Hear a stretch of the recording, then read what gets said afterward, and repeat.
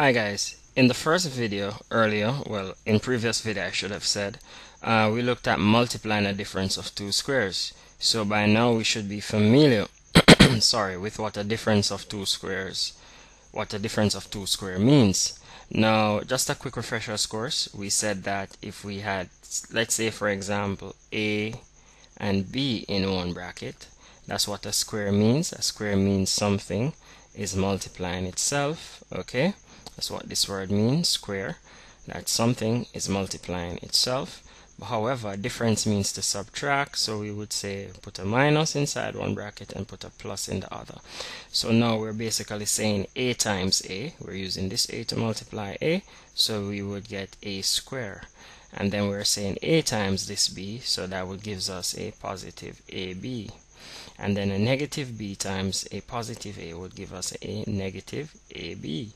And then negative B times positive B will give us a negative B square. Now if you notice what's happening, the middle terms would cancel out. So positive AB will cancel out with negative AB. So therefore I'm left with, okay, let me just put my sign, this implies. So therefore I am now left with A square minus B square. Now when we're factorizing a difference of two squares, this is what we mean. Okay, look, this is a difference of two squares, a square term here, and it's being subtracted by another square term. So let me split my screen. So when we expand or when we multiply 2 squared, the difference of two squares, when we expand the brackets, we get a difference of two squares to now factorize. And this is the word that we're focusing on now, factorizing a difference of two squares. So in the exam you may be given a question such as factorize completely.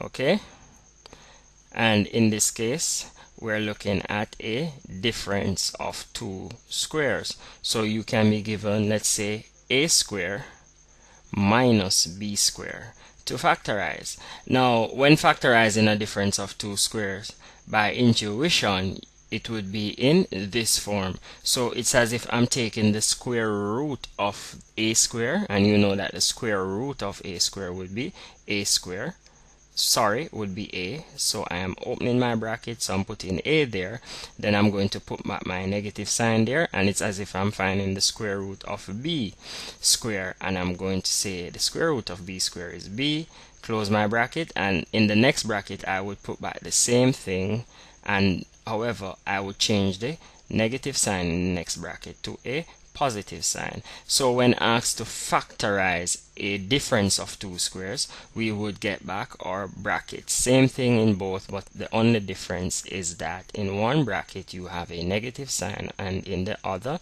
there is a positive sign. So that would be my answer. Okay, so that's example number 1. In example number 2, again, you can be asked to find the difference of two squares. So this really is the general form.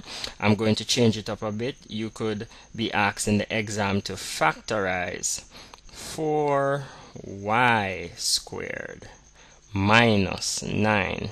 And again, this is pretty easy. Okay, I am looking at this term here, and is as if I'm going to find the square root. Since I'm dealing with a difference of two squares, I'm going to find the square root of this term. So I'm going to open a bracket and I'm going to say, what is the square root of 4? The square root of 4 is 2. The square root of y square is also y. I'm going to put back my negative sign, and then I'm saying the square root of 9 is 3. And then I'm closing my bracket because I'm through with that. And now since it's a square term, a difference of two squares, it means that the same thing must be inside the next bracket. Okay, but in this case I'm going to change my negative sign to a positive sign, and that's my answer. That's how we factorize a difference of two squares. Okay, let me work another question. We have time for another question. Okay, so let me pull that up there. So in question number three, we have, let's say we had k square m square minus 1. Okay, now again, if you notice at the front here, all the terms are square terms and it's separated by a minus sign, and when you look here, this term that we have here is also a square term. Okay, because 1 multiplied by 1 is also a square term.